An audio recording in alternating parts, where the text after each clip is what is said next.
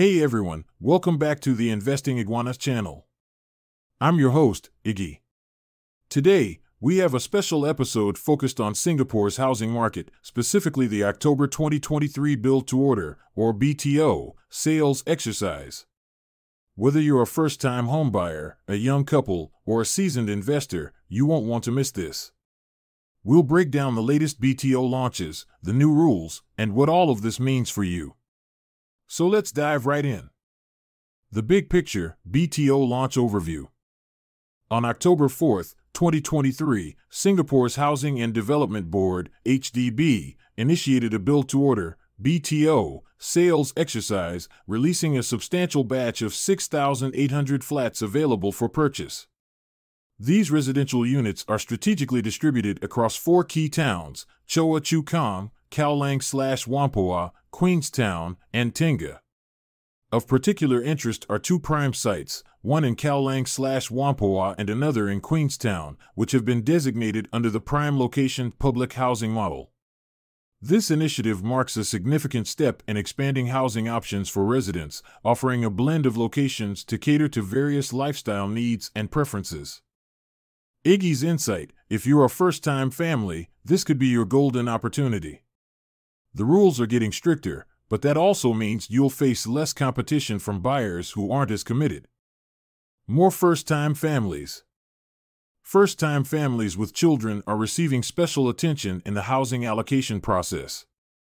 To support these families in establishing a stable home environment, they are granted an extra ballot in housing lotteries, increasing their chances of securing a flat.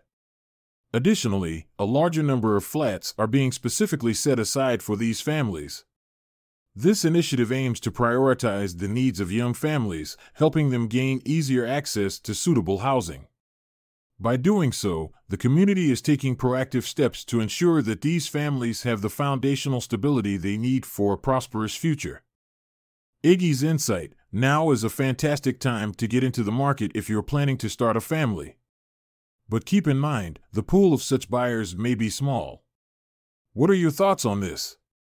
Let me know in the comments. Impact of estate reclassification. New residential flats set to launch in the second half of next year will undergo a reclassification into 3 distinct categories: prime, plus, and standard. This new system aims to offer prospective homeowners a clearer understanding of what each type of flat offers in terms of amenities and quality. Alongside this reclassification, flats falling under the prime and plus categories will be subject to a longer minimum occupation period, MOP. The extension of the MOP for these higher-tier flats is designed to encourage long-term residency and foster a more stable community within these premium living spaces. This change reflects a broader strategy to enhance the housing market, making it more transparent and tailored to the diverse needs of the population. Iggy's insight: if you're contemplating the idea of purchasing a flat near an MRT station or in areas on the city fringe, it would be prudent to make your move swiftly before new classifications come into effect.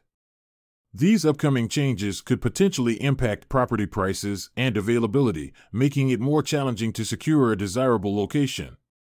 Proximity to an MRT station offers unparalleled convenience for daily commuting, while city fringe areas provide a balanced lifestyle that combines urban amenities with a touch of tranquility. Waiting too long to make a decision could result in higher costs and fewer choices, as these sought-after locations are likely to be the first to experience shifts in market dynamics. Therefore, acting quickly is key to securing a flat that meets your lifestyle needs and financial considerations. Impact of non-selection rule. If you decide to reject a BTO, build-to-order, flat offer, be prepared to lose your priority status for an entire year. This newly implemented rule aims to streamline the application process by reducing the number of applicants. Specifically, it seeks to filter out individuals who are not yet ready to make a long-term commitment to homeownership. The intention is to make the allocation of BTO flats more efficient, ensuring that they go to those who are genuinely interested and prepared to move forward. Iggy's insight: if you're on the fence about committing to a BTO flat, it may be more prudent to skip this application round altogether. By doing so, You preserve your priority status for future opportunities, allowing you more time to weigh your options and make a more informed decision. Robust demand for two-room flexi flats. The demand for two-room flexi flats has seen a significant surge, with an average of 3 applicants vying for each available unit since 2021. This heightened interest has prompted the government to take proactive measures to increase the supply of these flats to meet the growing need. The situation presents a balanced market where both demand and supply are robust, making it an opportune moment for potential homeowners. Iggy's insight adds another layer to this scenario. If you're single and looking to invest in property, this could be your golden opportunity. The government's plans to ramp up supply means that you have a better chance of securing a flat, making it an ideal time to enter the housing market. Project analysis. In Choa, Kang, the demand for residential properties is anticipated to be robust, largely due to its strategic location near a multitude of amenities and an MRT station, making it a convenient choice for daily commuters. On the other hand, Kallang/Whampoa is another area that offers close proximity to essential amenities, but potential buyers should be prepared for stiff competition due to its desirability. Queenstown, a well-established estate, comes with a higher price tag but compensates with an array of amenities, including shopping centers and parks.